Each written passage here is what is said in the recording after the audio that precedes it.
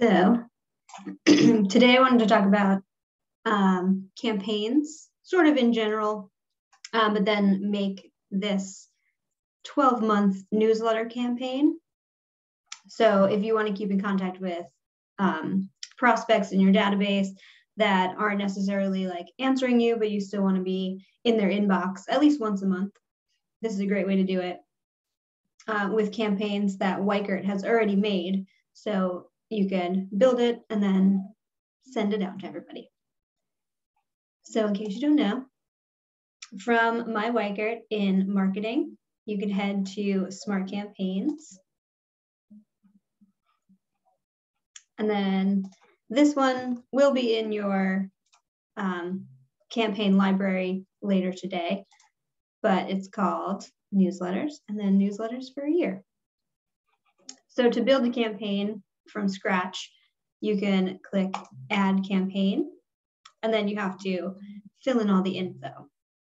So I like to do campaigns via hashtag. So when somebody is hashtag newsletter, then this campaign will be triggered for them and it will start whenever we ask it to start. You can do that you don't want to start trigger, and just by going into your CRM, you can start people on campaigns individually, but this sort of makes it easier. Always run. If you say yes, it means every piece of your campaign will go out to this person. So if you have, like, your first email goes out and they don't answer you, then they'll get the second email. But if you do no, if you send out an email and they do answer you, then the campaign will stop because it's outreach waiting for them to answer you if you say no, if that makes sense.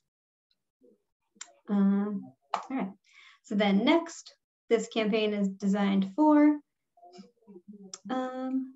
it could be buyer and seller because the newsletters are sort of generic like that.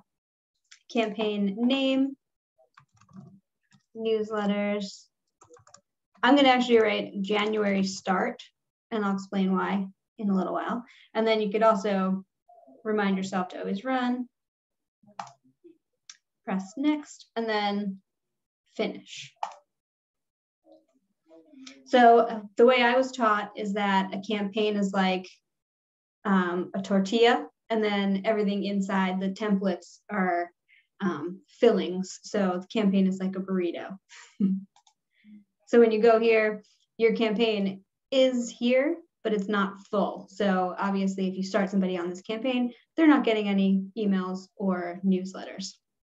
But that's when you go here and you say add action. And then you can look up our newsletter templates.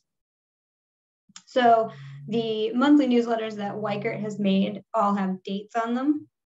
And as you can see, they're in alphabetical order, so it's sort of annoying because it's April, August, December, February, etc. So the first one we want is our January one, and it's from you, the agent, to them, the contact. And you could either run it immediately, so as soon as they're put on the campaign or as soon as that hashtag is added to them in the CRM, then this campaign will send out the first email. Or you can do minutes, hours, days. So like 15 minutes after you put them on the hashtag, then they'll get the first email. This happens like during our open house app. So they sign up at the open house and then it's like 4 hours later, they get the thank you email. But usually for a campaign, I do run immediately, at least for the first one.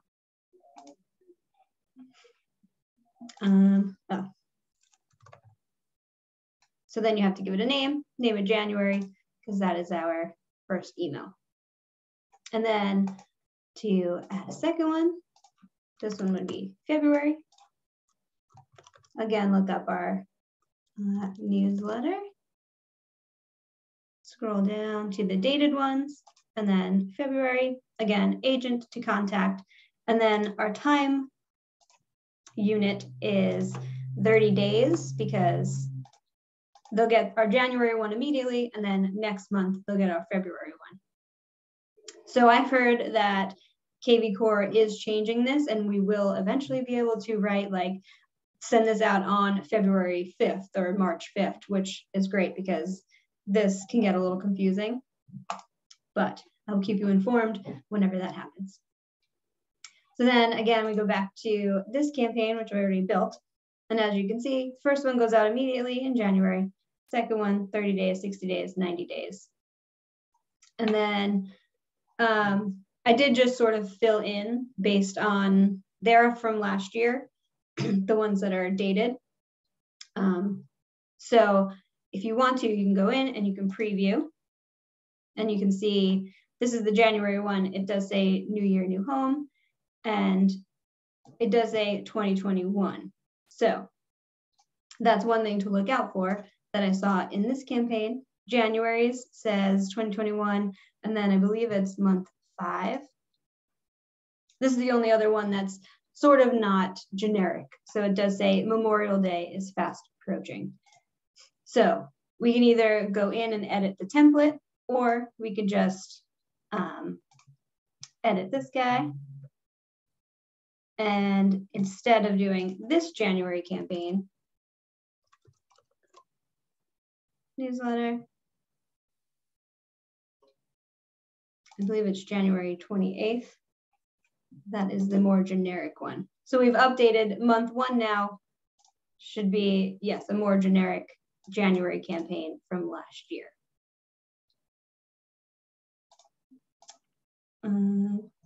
Alrighty. So in order to actually have people hop on this campaign and get it, one thing you do have to make sure you do is campaign active. And you can do that here. Or you can do it via Smart Campaigns here. Look up your newsletter.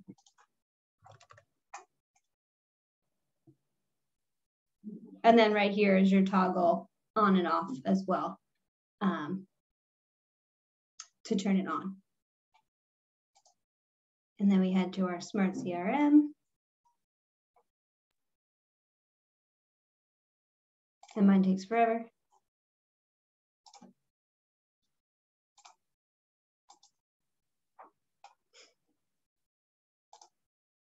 So then one at a time to add somebody. Oh wait, we don't want Irma, we want me. Okay, so right over here is our active campaigns, and we could add this person to our newsletter campaign right here. So add, and then they will get our month 1 email immediately, which is our January campaign. And then 30 days from now, they'll get February, etc. So again, with the only problem is that you can't do like send this on January 13th. So if you do want to do newsletters for a year for a lot of people, then you can make one here and name it newsletters January start, like I did with the first one that we showed. And then you can make another one, delete this email, and do February start. So it's a bit of a pain, but if you create all 12 essentially campaigns now, then anytime someone's added to your CRM, you can just automatically start them on the campaign for the month that they're in right now, if that makes sense. Does anyone have any questions so far? Good morning, Katie. Hi. Just a small question. Like you said, if I already have a 12 months campaign done, and let's say if I'm doing it maybe on the 15th of every month. Mm-hmm. So if I add a person, let's say on the 10th, he will still get it on 15th even if I add him, or will he start getting it on the 10th? Because you said as soon as we add, he'll get the email. Yeah, so if he's added on the 10th and it says immediately, then he'll get it on the 10th. And then 30 days from that day, he'll get the second one. Oh, so others will keep getting it on 15th and he will keep getting it on 10th? Yes. And if I don't say immediately, then in 5 days, he'll get the first one. I'm sorry? On the 15th. If I don't say immediately in the time, then he will also, even though I add him on the 10th, he will start getting it on the 15th. It depends like when you put him on the campaign. So this one. No, I mean. Go ahead. If I don't say run immediately, then he will get it whenever the next it is scheduled, right? Let us say I put it, my campaign is going out on 15th. I put him in on 16th or maybe 20th. So he will get it next month, 15th. If I don't say run immediately. Yes. So the first one that you put on, if you wanted to, you could do days or hours from like adding that hashtag to him. Oh, okay. Okay. Got it. Yep. Thank you. Yeah. Any other questions yet? Alrighty. So like I said, this newsletter will be in everybody's campaign library once I add it later this afternoon.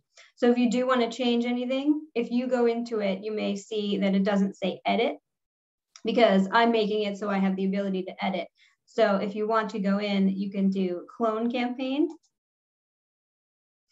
And then again, you could do your own hashtag. You can do when the lead is new, things like that. Always run if you want them to get all 12 months worth. And then you can do design for all. You can do design for just buyers and sellers. And then you can rename your campaign here. So like 2022 newsletters, January start. And then your description, newsletters for a year. You could change that as well. So then once you clone your campaign, it's in your library and you can change anything and it won't change on the main one if you don't want it to. So if you want to change different newsletters, if you go into the template library and see something better, or if you go into the template library and actually make your own, you could do that as well. So again, you can go to Smart Campaigns, templates. And then, so they were coming out every other week last year. They're probably going to still do that this year as well. So there should be like 2 per month. So if you don't like the ones that are in there now, you can scroll down to the dated ones and you can see that there's usually at least 2 a month that you could swap out in your 12-month newsletter campaign. And then if you do want to make your own, you could add a template, email, and then create your own message. And if you do like one of these, like this January one, but again, it's from last year, so it does say 2021, you can go in here and you can clone it. And then you have the ability to edit and then change those 2021s to 2022s. And then you can go back in here and add that particular one to your campaign. Alrighty.